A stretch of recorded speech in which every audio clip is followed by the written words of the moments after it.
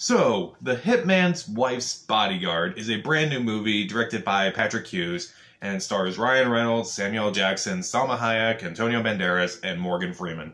And this is the sequel to The Hitman's Bodyguard, which came out a few years ago. And this time around, Ryan Reynolds, he's on sabbatical. He has a lot of trauma from the last movie. I mean, so do I, but whatever. And basically, he doesn't want to do any bodyguarding at the moment, especially for Samuel L. Jackson's character.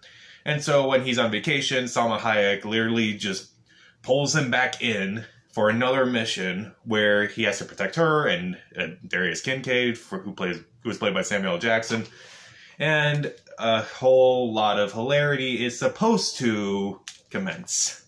So I was not really looking forward to this movie, to be honest. I remember when The Hitman's Bodyguard came out, I didn't see it right away. I remember it's like, oh yeah, that was a movie I gotta see it eventually.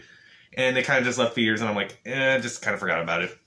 Then I saw it online, and I didn't think much of it. I thought Ryan Reynolds and Samuel L. Jackson were good, and Salma Hayek was pretty good for her small role.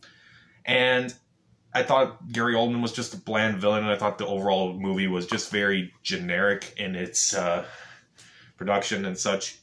So when I heard that there was another movie, a sequel to the first movie, with everyone from the first movie, including the director, returning, I kind of thought, it's probably just going to be the same as the first one, and I'm not really going to think much of it. And it's not like the first movie. This movie's worse. This movie is worse. Oh my god. So, yeah, I didn't really like this movie, to be honest. So, I'll start with the good things, because there are some good things here. The opening act is pretty good. Like, the first third of this movie is pretty funny. Like, I was laughing pretty much. I was laughing a lot. Like, I didn't go in with a lot of high expectations, so when I started laughing a lot in the first act, it's like, okay, this movie might not be so bad after all. Oh, was I wrong? I was so wrong about this movie. Meanwhile, Salma Hayek, I thought she was pretty good in this movie. I thought she was really funny. She's definitely funnier than she was in the first movie, I'll give her that. Also, Antonio Banderas, he's kind of a fun villain in this movie. He definitely has a little bit more of a personality than Gary Oldman did as a villain in Hitman's Bodyguard, so I'll give him that. And, yeah, everything else about this movie is just awful. I mean, awful. First off, I mentioned the first act of this movie, the first third of this movie is pretty good. And then with each passing scene, it just became less and less funny. And it just, at some point, it went from being really, really funny to being really, really annoying. And that is not good at all. Like, I basically went from, I want these characters to survive, to, I want these characters to kill themselves. Like, oh my god, I hated everyone in this movie by the end. Ryan Reynolds and Samuel L. Jackson, they don't have the same chemistry as they did in the first movie. It just feels very forced, it feels very awkward, and it's just not as good as it was in the first movie. That was the saving grace of the first movie, and here it's just not nearly as good. A lot of jokes fall apart in this movie, and they're just, even at some point in the movie, it actually became really predictable when a joke would happen, and it's not even that funny.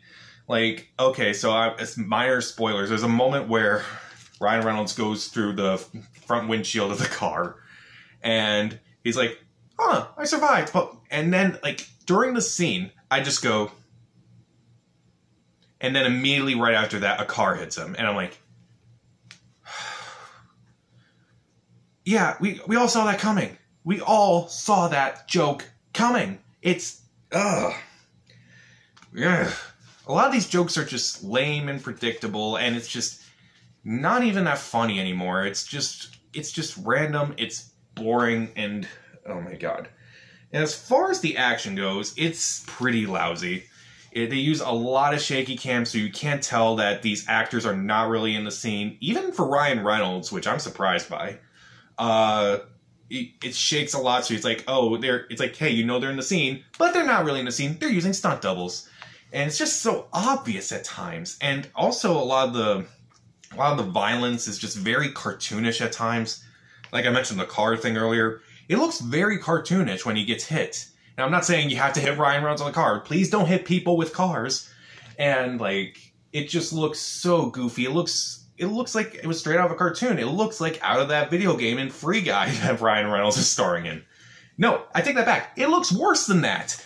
How? How is that movie how is a movie that takes place in a video game looks more realistic than a movie that takes place in the real world? Tell me that.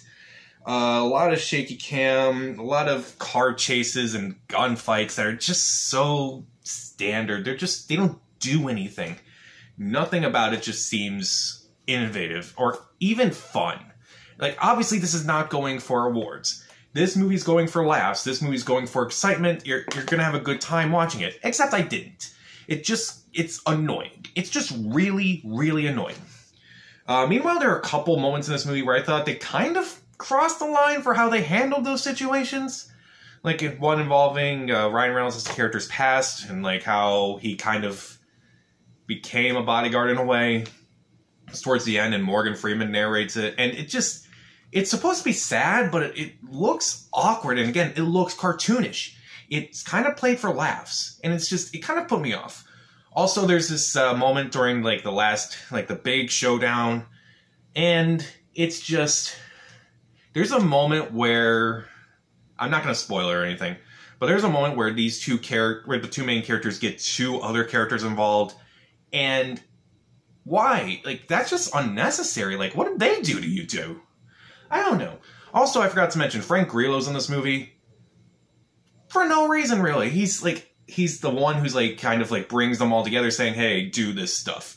Just be there and just do all this stuff, you three. You know, Ryan Reynolds, Samuel L. Jackson, and Salma Hayek, you three are together for this whole mission. He brings them together. Doesn't really do much. His character was pointless, to be honest. And on top of that, his accent was so annoying in this movie. It just annoyed me. And again, it's annoying. Like, a lot of the jokes are just them just arguing loudly over each other. And how many times can you do that before I'm just like going, shut up? Oh my god. Oh my god. I really didn't like this movie. So, Hitman's Bodyguard, Hitman's Wife's Bodyguard, is a movie I really wouldn't recommend. Unless you really like the first one. In which case, you'll probably really enjoy this one. Because, like, I didn't really enjoy the first one, and I think I enjoyed this one less. So, overall, Hitman's Bodyguard, it starts off strong, and then it just gets so annoying, so bad, so fast. Some of the performances are fine. Morgan Freeman's barely in this thing. And, again, I just wanted everyone to just kill each other in this movie. And I try not to say that, obviously, but, like, man, that was bad. Because the first act is at least strong enough to make you go, hey, maybe I didn't waste my time. And a couple of performances are fine. I'm not going to say skip it, but I'll still give it 1.5 out of 4 stars. Stream it. So what'd you think of the Hitman's Wife's Bodyguard? And what's your favorite comedy sequel? Are there any good ones? Comment down below, subscribe to the channel. This is Pat, and stay safe.